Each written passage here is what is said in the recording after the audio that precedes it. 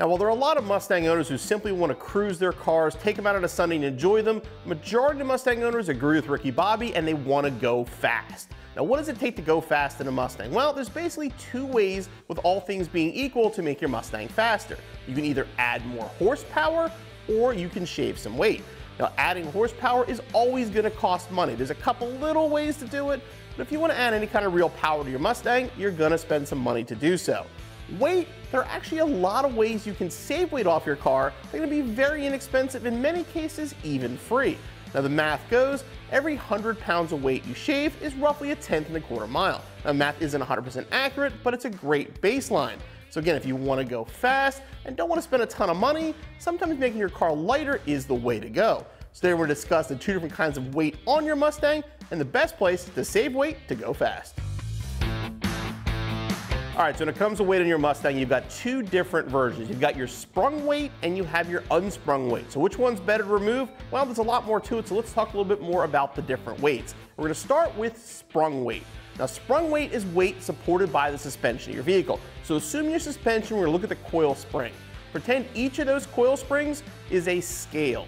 So anything that's going to make the weight change on those springs is going to be your sprung weight. You're talking about the entire body of the car, the glass, the interior, your engine, your transmission, all of that stuff is sprung weight, so there's a lot of weight to it. Now, where do you save weight on sprung weight? Well, anything you can move from the car is going to save weight. If you're talking about road racing, drag racing, whatever, go to the pits, you'll see lots of cars with the back seat, the passenger seat, and the spare tire laying next to it when they go racing. That is sprung weight that's very, very easy to remove. Now, as you get more serious and want to spend a little bit of money, there's plenty of other places you can save weight there too. Lightweight fiberglass hoods, lightweight drag seats, an actual rear seat delete to get rid of the seat itself, lightweight batteries, lightweight engine components. There's tons of different ways to get rid of sprung weight. Now, when you get really, really serious with it, then you're talking carbon doors, carbon trunk lids. You can get rid of the dash, you get rid of the door panels, console. I mean, it really depends how far you want to go. Your normal street car, lightweight hood, maybe some lightweight seats are good ways to get rid of some sprung weight. Racers, let your imagination go wild. Go to any track and look at the pits. You're going to see tons of cars that are completely gutted. So that's the best way to get weight out of the car. Now again, once you remove that weight, obviously then you want to change your suspension up. That's a whole other video. But as far as sprung weight goes, there's plenty of places to save it on your Mustang. Now, when you're removing sprung weight, keep in mind there's a lot of components you can replace or upgrade that are actually going to increase performance and also make other things easier. For example, your tubular K-member. The tubular K-member is going to weigh way less than the factory K-member. It gets weight off the front of the car, and best of all, it makes it easier to work on your car. You have more room under the hood. You have more room for stuff like headers. The same thing with fiberglass hoods. If you go with like a cowl induction hood, not only are you saving weight with the hood, but you're getting heat out of the engine bay. So again, when you're shopping for parts to save sprung weight, a lot of them will also have performance advantages. Now let's discuss unsprung weight. Now, unsprung weight is just as described. It's weight not supported by the suspension. The biggest component is going to be wheels and tires, but you're also talking about your braking system and in most cases the rear end of the car. Now, when it comes to saving unsprung weight, the most common thing is going to be lightweight wheels. Now, if you're talking drag racing, you want the skinniest wheel you can get in the front for rolling resistance and weight. If you're talking about turning, you usually want a wider wheel and tire, but again, you're going to benefit from a lighter wheel because the car is going to perform better.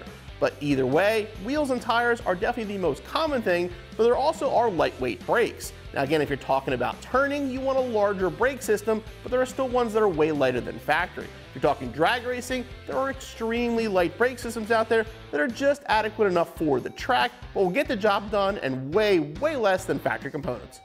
So when it comes to shaving weight off your Mustang, where is the best place to start, with your sprung weight or your unsprung weight? Well, the answer is honestly both, because the place you want to start is anything that turns. Rotational mass is going to require additional energy for acceleration and deceleration. While a lot of your static mass is simply along for the ride, this has to actually be moved, so this is the best place to start. Now, there's a couple different formulas, but on average, 10 pounds of rotational weight is equivalent to 100 pounds of static weight. So the things that move are the things you want to definitely go light with first.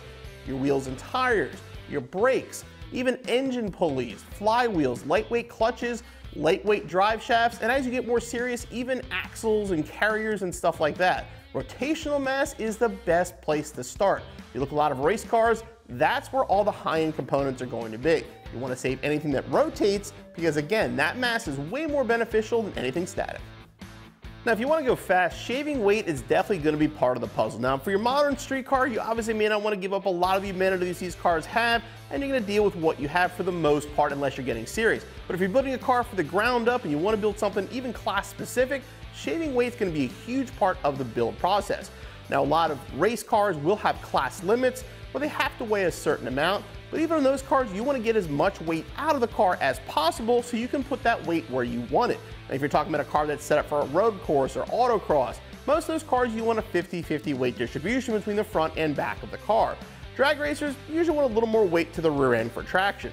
But either way, you want the ability to put that weight where it can go, so that way you can get the most performance out of your chassis. Now, when it comes to weight savings, there's definitely one more thing to keep in mind, and that is the driver. You know, all of us can afford to lose a couple pounds, and that's one of the easiest and free ways to save weight on your Mustang.